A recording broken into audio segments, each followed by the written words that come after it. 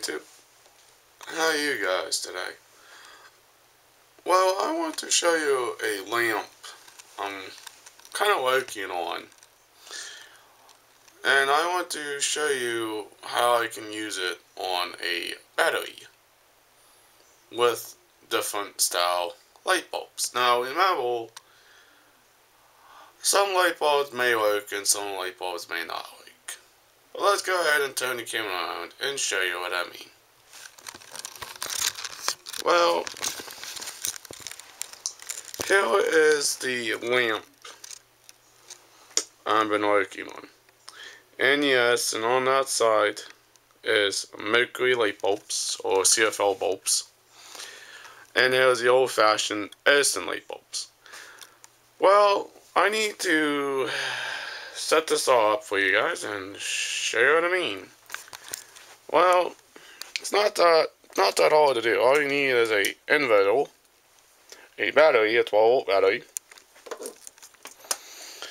All I'm going to do is plug this in. Trying to do it one-handed again. Sometimes this doesn't always work for me. But hold on, guys. I gotta sit you guys down. Just 1 second, guys. Trying to do things one-handed here. Because it always seemed to work for me. Well, this is my battery bank. Well, not battery bank, but my flashlight. With a 12-volt battery inside of it. And I'm going to convert in DC to AC to try to power this lamp. Okay, guys.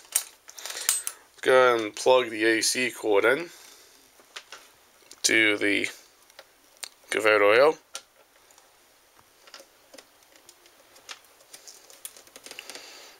And hold on, guys. I'm going to sit you guys down again to plug my cord in. Okay, now it's on. Now, if I attempt to try to turn this guy on, that's not gonna work. Watch this. Now, about nothing, guys. I have poured too much power to try to power those light bulbs there, guys. But let's set the camera down, and I got to plug in my power source again, guys. Beep. That's what it says to me. But when I take some of these lights out without breaking any of them, and yes, and these are Edison light bulbs. Again, I'm gonna set these here. But when I take a couple of these lights out, it can power one of these lights. If you could figure if it will. Let's find out if it's going to power it or not. And the answer is, hey! There's one light bulb powered up for you guys. Well, the reason why only one light bulb you can power with the inverter is you would pour too much power on it. Let's go ahead and take out the Edison light bulb here. Yes, and this is an Edison 60-watt light. Need to set these somewhere before they don't wear off or break or something. Let's go ahead and screw in the very small Sylvania fluorescent, compact fluorescent CFL bulb.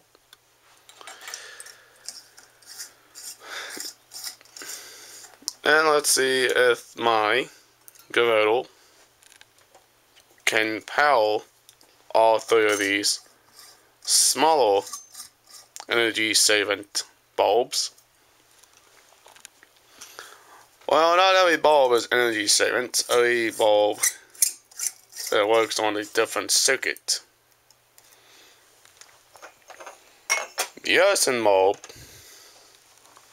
uses a lot more wattage because it's a 60 watt. But I already added most of the 60 watt light bulbs up. And let's see if my battery converter to AC to power those guys up. Let's see if it's going to work or not work. Let's find out, guys. And there you go, guys. It works just fine. See, the difference is the energy saving technology inside of those bulbs.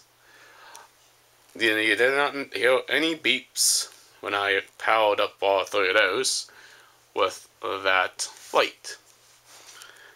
Yes, and this is the lamp I am working on. I have a switch though, it's not quite active yet. And yes, and these are instant on lights. You don't need to warm up or anything, but let's go ahead and turn these on and safety power off again. Ta-da! There you go, guys. These are instant on lights, and they will warm up for a couple minutes, and they should get brighter over time.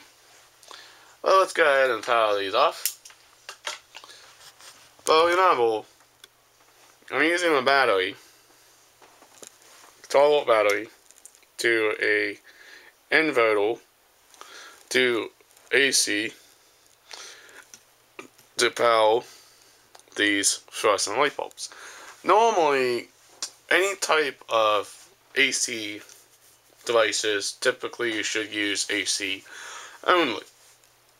But if you're in an emergency situation, this will be a good setup to use. All you need is a 12 volt battery, a converter. It has to be DC to AC to power those AC lamps up. And yes, and it is AC battery, guys. See, AC. This is AC out. This is DC in. Goes into the converter, and DC comes out. AC comes out, and you also have DC, it comes out as well. That's if you were trying to power something with AC. Okay? But, by the way, before I let you guys go, you may not can power your television with that converter. You may have to get a big one. And yes, and this guy only has 10 amps inside it. That's the reason why it pulled too much power out. Let's get my iPod and add up all those 60 watt light bulbs.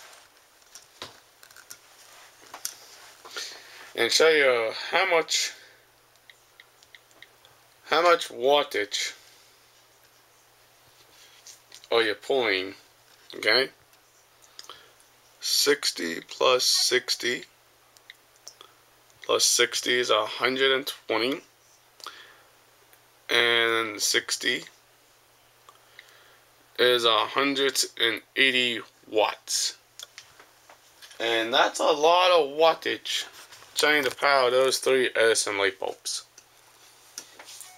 And by the way, guys, you can also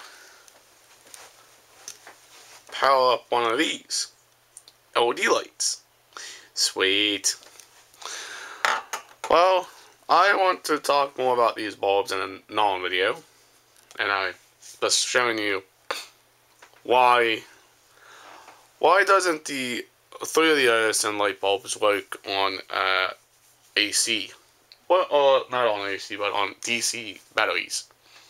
Well, your batteries are only DC only, and you don't have a strong enough current to power your 60 watt light bulbs like you do with the small compact fluorescent lights. Alright guys, there you go. There's my setup for you. I hope you guys enjoyed this video. Comment below. Leave a comment below if you guys like this video. Subscribe to my channel above my head. Please like this video. Give me about 500 likes on this video. Please share this video if you guys want any more how-tos or how I did all this setup for you guys. Well, I'll catch you guys later. Make another video. Peace. Bye, guys.